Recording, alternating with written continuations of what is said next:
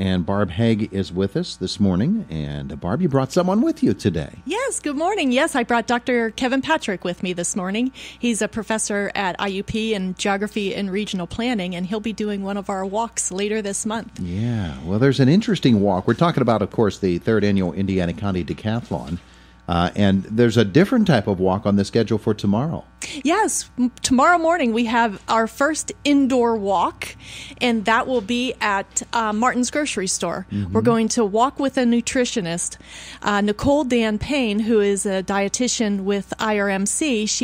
She, along with some IUP dietetic interns, are going to be doing walks with groups of 7 or 8 people around the grocery store to teach them how to read labels and make healthy choices in the grocery store and how to navigate it. And dodge shopping carts. And that too. That's always a good thing to do as well. So 9 a.m., anybody can come? 9 a.m., anyone can come. Just register if you don't mind so that we're sure to have enough people, enough of the dietetic interns to come and lead the folks. So the phone number that you call is 724-357-8088, and you can just register. That's not too late. Just go ahead and give them a call. Yeah, and that's the Institute for Healthy Living, isn't it? Yes, it is. Yes, it is. Wonderful. So that is one walk that is coming up, and that's tomorrow. You've got a couple coming up on March the 23rd as well. Yes, we have 2 of them that day, and they're both coal walks in different communities. So our coal history here in Indiana, we'll be talking about that. And we'll start at Ernest at 9 o'clock in the morning on the 23rd.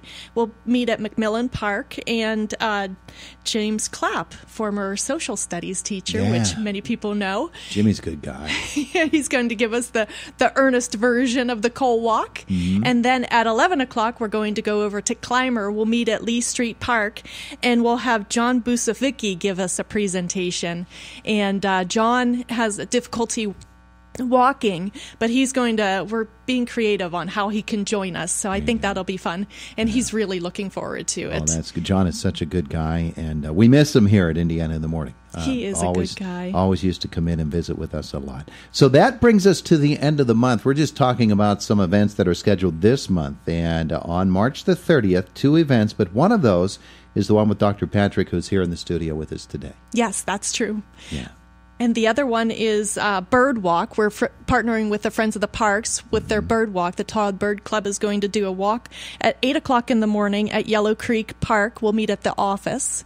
And then at 10 o'clock, we can meet Dr. Patrick at IRMC Park here on North 7th Street and do a tour of Indiana Borough. Of downtown architecture and business history, and take a look at some houses and see how Indiana has been assembled over the years. It's amazing to look at the architecture of Indiana. We drive by it every day, and probably we don't take a look at the actual buildings we're driving by, but it really is rich, isn't it? Very rich. That's everything that has happened in Indiana has been written in the architecture, and you could read it like a book as you go down and see the houses or the facades of the businesses, see how they've changed, and they've all been built at different time periods or remodeled at different time periods, and therefore they reflect different time periods.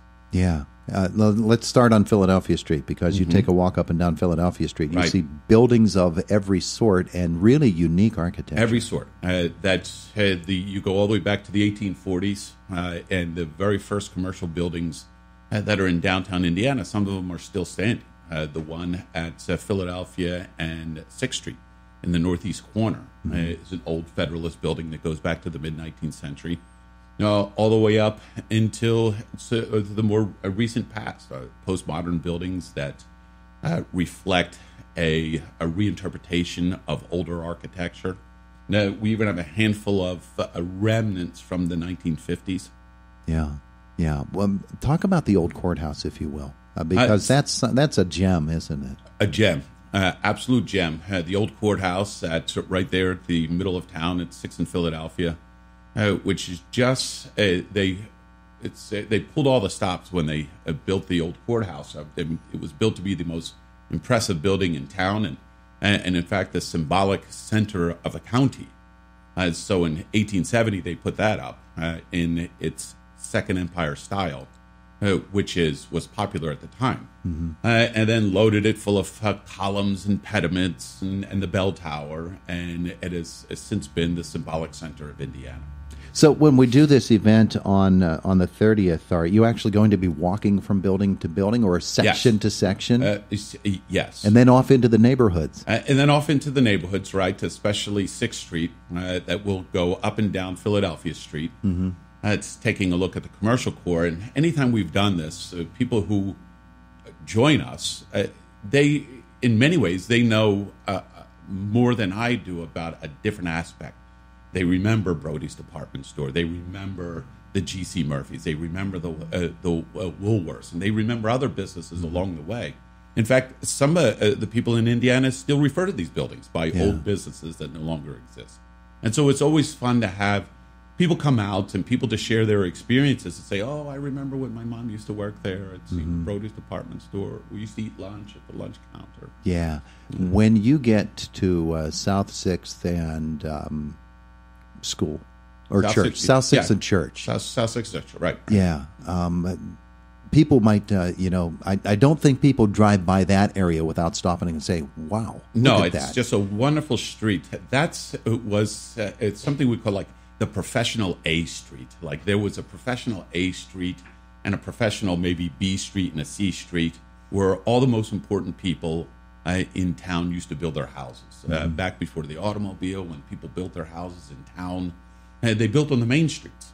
The main streets had streetcar service. They had water and sewer service first. They were paved. And so people of means, judges and lawyers and merchants, built their houses on the main streets of town rather than out in the suburbs. And 6th Street, South 6th Street and North 6th Street are just a great residential streets for seeing the type of architecture that they were building in the late 19th and early 20th century. So South 6th Street is late 19th century, and the last of the great Victorian houses went up between, like where you're saying, church, school, down to the Historical Society, the Clark House. And then when you go to North 6th Street, that's the early 20th century. And the historic revival style houses that were built between Philadelphia Street up to about Croyland were all built at that time. And that's also the street that carried the streetcar. Yeah. So the streetcar that went all the way out to Clymer, it's hard to believe that you could take a streetcar to Clymer as well as a streetcar to Ernest. And that went out North 6th Street. Right? And it's amazing that Indiana has its historic fabric is still here. And so you can still read the city as it was developed so many years ago.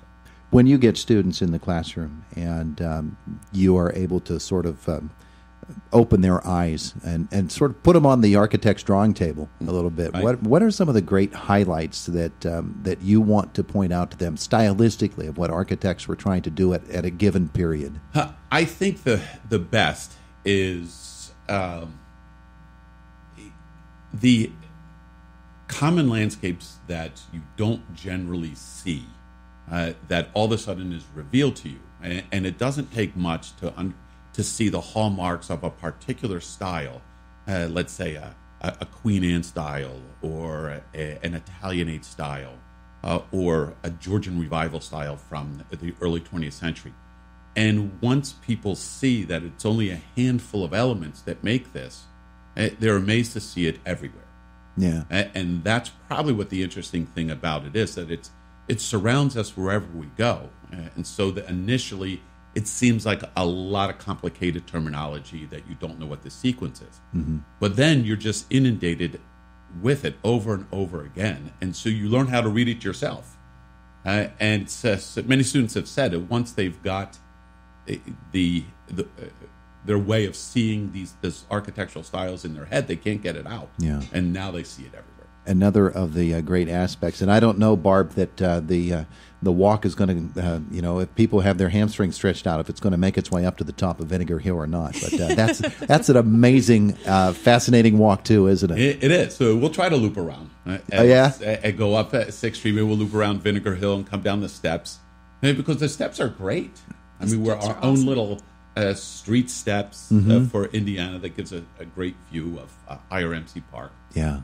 So we'll try to loop around there past Jimmy Stewart's parents' house, get to that neighborhood, and the size of the houses there is right. Yeah, it's just astounding. Right. But then stylistically, you almost look like, you say, the architects, they're just having fun at that They're having point. fun, right. They have Trying to clientele- outdo each other. Correct. Yeah, they have clients who can pay for it, and they're happy to build it if somebody can pay for it. Yeah, terrific stuff. So that is coming up on March the 30th, 10 a.m. for that one, Dr. Kevin Patrick's Architecture Walk in downtown Indiana. Barb, I know that you and your line of work, you appreciate that, don't you? Oh, absolutely, and I'm hoping some of my coworkers will be able to join us too. It's wonderful to have Dr. Patrick. He gave us a tour of Blairsville a few years ago, and we had a wonderful look at the buildings down there. So I'm really excited to see his version of Indiana. So Yeah. I'm really happy he can join us. So we think about that and appreciate so much the architecture here in Indiana and across Indiana County.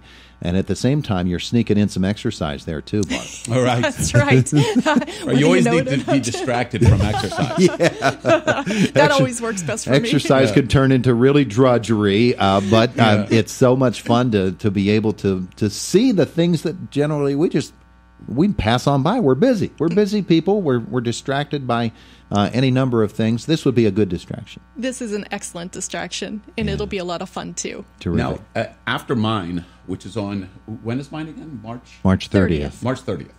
And is there any other before, other Dr. Patrick does her cemetery walk? Mrs. Dr. Patrick. Other Dr. Patrick. I like that. You're not going to give her credit at all, are you? She's doing a cemetery walk for us at St. Bernard's, and that will be in May. Mm-hmm. So on May 18th, and we'll talk about that coming up in the next couple of months. But yeah, plan ahead for that one. On May 18th at 10 o'clock in the morning, we'll meet at St. Bernard's in front of the mausoleum. Well, that is so... Cemetery walks to me are just amazing. Yes. Fascinating. Fascinating stuff. It's like the coda to the architecture walk. Yeah. That all the names that are on the buildings downtown eventually get chiseled in stone at the cemetery. That's a great idea to think about it that way. But that is one of many walks that are planned here for the Indiana County Decathlon, Barb. Let's focus in upon that because we don't want to lose sight of the fact that one of the great things that have happened here in Indiana County in the last 3 years has been this particular event that is designed to get people to not be sitting on their couch all the time. The weather turns, and now it's time to get out. It's time to get the fresh air pumping in the lungs, get your blood going a little bit, and that's what it's all about. That's exactly what it's all about. And we do it during a time of year when people tend to be more sedentary and say, oh, it's cold outside, I'll wait till the summertime to catch up with my exercise. So we do this decathlon. We plan this decathlon between February and May so that we can get people out and enjoying all the things that are here to offer here in Indiana, both in the urban settings as well as in our park settings, because there's so much to know, so much to see, so much to enjoy. Absolutely. So there are these particular walks, which are targeted walks, but then there are the other walks that you can take on the trails and all of the wonderful different facilities that are here in Indiana County. People want to learn more about it. What do they need to do?